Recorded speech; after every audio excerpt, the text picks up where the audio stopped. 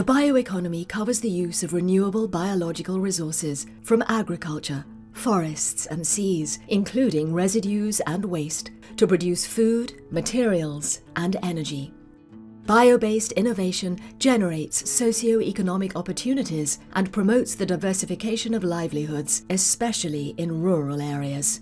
It can also preserve Europe's natural capital by restoring ecosystems and enhancing biodiversity, and contribute to the transition towards a low-carbon economy. The bioeconomy already makes a strong contribution to the overall EU economy.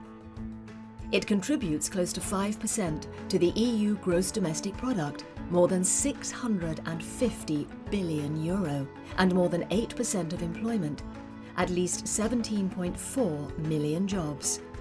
Within the bioeconomy, the agriculture and food sectors account for the highest employment and create the most value added. The EU bioeconomy is driven by innovation and creates high-value products.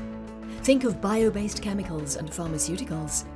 It is also very diverse across Europe, due to the varied availability of biomass resources and regional differences in industrial specialization.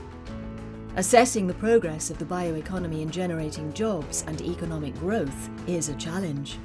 For example, available data are sometimes incomplete and uncertain across countries and sectors, in particular those using both bio and non-bio-based feedstocks.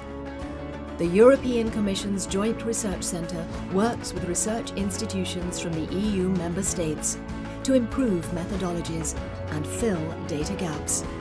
Reliable and timely evidence helps monitor the bioeconomy's socio-economic progress and opportunities, and supports EU policies to promote a sustainable and circular bioeconomy. Download the full brief and discover more at the Knowledge Centre for Bioeconomy website.